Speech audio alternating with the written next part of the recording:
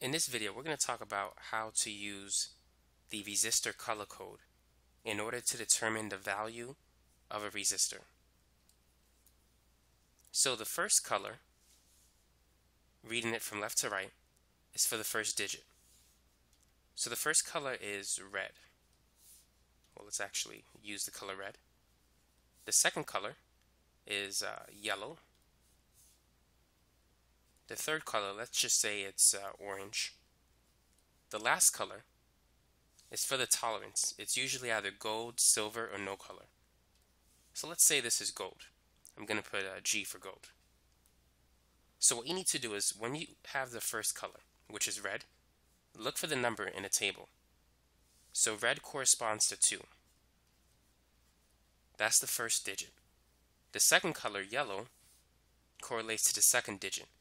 And based on the table, yellow is associated with 4.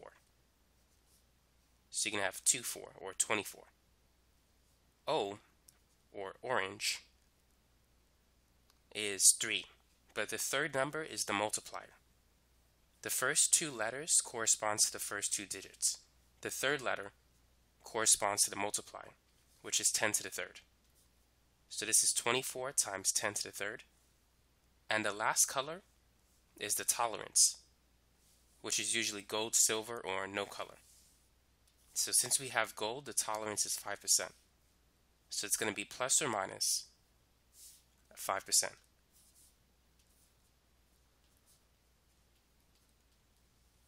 Now, what is 10 to the third? 10 to the third is basically 10 times 10 times 10, 3 times, or just 1,000.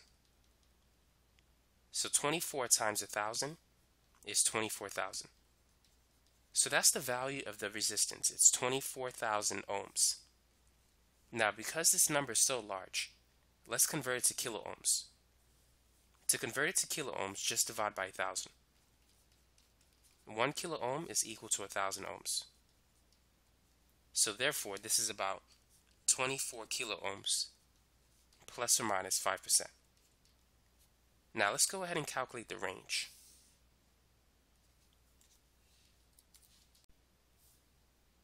So what we want to do is find out what 5% of the resistance is equal to. So right now we have 24 kiloohms plus or minus 5%. So let's multiply 24k by 0.05, which is going to be 5% of it. And that's about 1.2 kiloohms. So the actual resistance can vary between 1.2 kiloohms from 24 kiloohms. So it could be 24 minus 1.2. So it can be 22.8 kiloohms on the low side. Or it can be 24 plus 1.2, which will be 25.2 kiloohms. So based on this information, the resistance is about 24 kiloohms, but the actual value can be anywhere between 22.8 and 25.2. And so you should always check the tolerance level to see where the true resistance may lie. Now it's your turn. Go ahead and calculate the value of this resistor, determine the tolerance level, and also the range in which the true resistance may lie.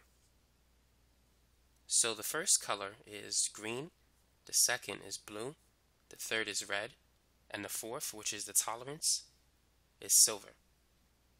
So the first color is associated with the first digit. Green has a number of 5. So the first digit is 5. Next we have blue, which is associated with 6. The second color is for the second digit. And then we're going to multiply. Now, the third color is for the multiplier. And since we have red, the multiplier for red is 10 squared. So we're going to multiply by 10 to the second power. And then the last color is associated with the tolerance. For silver, the tolerance is 10%. So it's going to be plus or minus 10%. 10 squared, or 10 times 10, is 100. So 56 times 100 is 5600. So that's the resistance. It's 5600 ohms plus or minus 10%. Now let's calculate 10% of 5600. So 5600 times 10%, which is 0.10. To convert a percentage to a decimal, you can divide by 100 or move the decimal point 2 units to the left.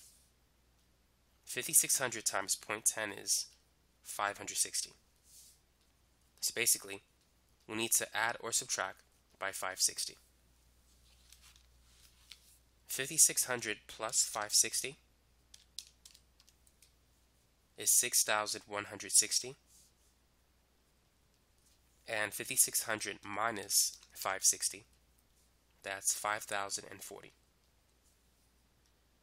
So the actual resistance could be anywhere between 5040 ohms and 6160 ohms, with the average value being around 5600.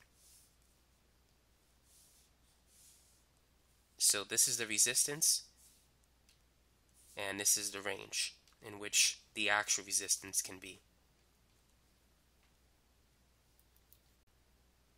Here's another one you could try. Go ahead and calculate the resistance using the resistor color code and determine the tolerance and also the range in which the true resistance can lie. So feel free to pause the video and see what the solution is going to be. Unpause it whenever you're ready. So the first color is yellow. The second one is purple or violet. The third one is green. And the last one has no color.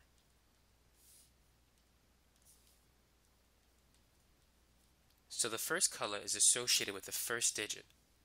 So yellow corresponds to 4.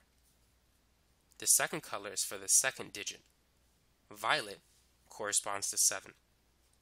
The third color is for the multiplier. Green has a multiplier of 10 to the 5th. And the last one is for the tolerance level. For no color, the tolerance is very high. It's 20%. That is plus or minus 20%. But let's deal with the percentage later. What's 47 times 10 to the 5? 10 to the 5 is basically 100,000. It's a 1 with 5 zeros. And if you multiply 47 by 100,000, that's going to be 4.7 million. Or 4,700,000. So that is the resistance level in ohms, which if you put it back in scientific notation, by moving the decimal 6 units to the left, this is equivalent to 4.7 times 10 to the 6 ohms. Now, 10 to the 6 is basically a million, which represents mega. Mega is equal to 10 to the 6. So this, you can write it as 4.7 megaohms.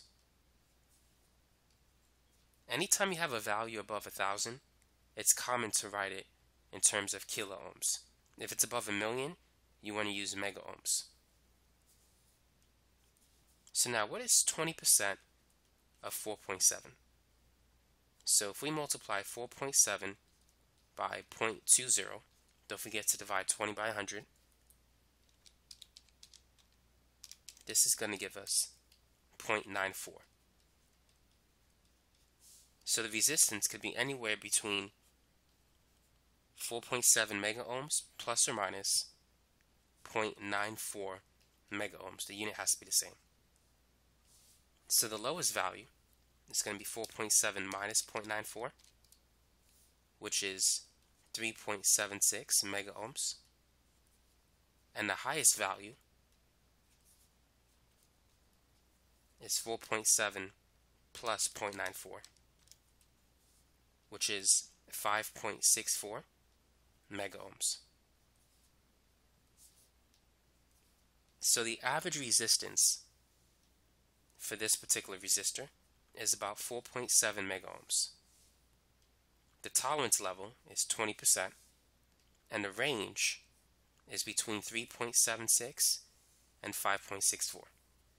So this resistor can have any value in this range, but most likely it's going to be around 4.7 megaohms.